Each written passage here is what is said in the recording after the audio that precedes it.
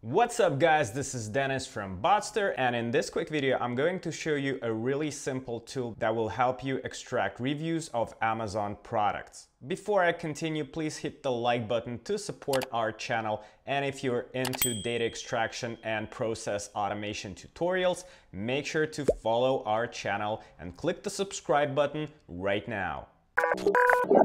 Now, extracting and analyzing Amazon reviews is a really helpful but tedious task, and for tedious tasks like that I recommend using automation tools, and this script or bot is going to help you achieve just that. Now, to use the bot you will need to sign up on Botster, and after you log in you can navigate to the tools for Amazon category or just look for the bot using this search bar in the header of the website. Of course, don't forget to read the documentation to understand how the bot works in detail, but I'm going to skip that and click the Start Bot button to show you the process of launching the bot and extracting your data. Now, the first thing that you will need to do is give a name to your job that the bot will create for you. This step is optional, but I'm going to do it anyway. Let's call it Amazon Review Scrape Demo, if I could spell it. And next you need to provide your list of ASINs for the products that you need to extract the reviews of. Now, I found these two products on Amazon, which I'm going to feed to the script and extract their reviews. So let's go ahead and copy the first link of the product and paste it into my text editor and zoom in on it. Now, in case with Amazon, the product's ASIN always comes after the DP/ characters, and it normally looks like a random string of capitalized characters. In this case, it's this B08 and so on. So let's copy that and paste it into the text form of the bot right here. Let's clear this up, go to our second product, copy the URL, paste it into the text editor, and copy the second ASIN from the text editor onto a new line right here. Now we need to tell the bot how many reviews we'd like to scrape. I'm gonna go with 50 per product, and now let's scroll down.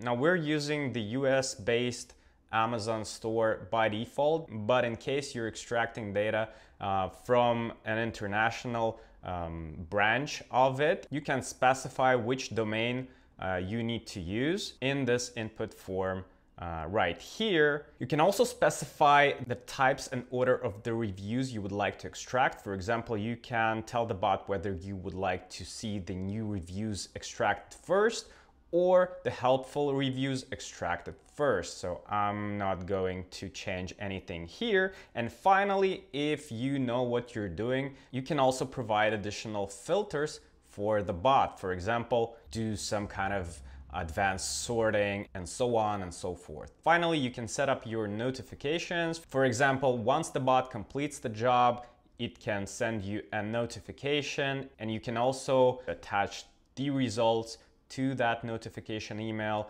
Of course, if you're using Slack or Telegram, you can use those channels as well. And of course, for more complex automation sequences, you can use the JSON post request feature, or go even further and connect the Job to Zapier and do something with the data as well. Now, I'm not going to do any of that. Looks like we're all set. So let's click the Start This Bot button and wait for the bot to launch. Now you can see that the bot created the job request and it is currently active. So all we have to do now is just wait for the bot to scrape the reviews. And in the meantime, don't forget to hit the like button if you've been enjoying this video so far. And don't forget to subscribe to the channel as well. Okay, as you can see, the job was completed and it took the bot about 2 minutes to extract the reviews for those two products. Let's hit the View Data button and see what we have.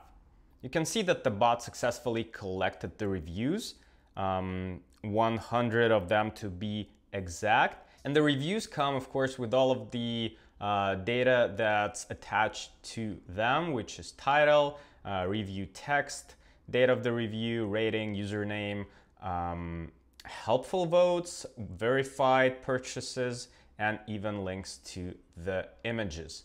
You can now download this table as an Excel, CSV, or a JSON file. You can click here to open it in your Google Sheets. And of course, if you would like to share this page, you can click here to change its privacy settings, copy this link, and send it to whoever you need. This is basically it. If you have any questions left, make sure to drop them into the comment section below. Don't forget to click the like button, the subscribe button, the bell button, and of course, I'm going to see you in the next video.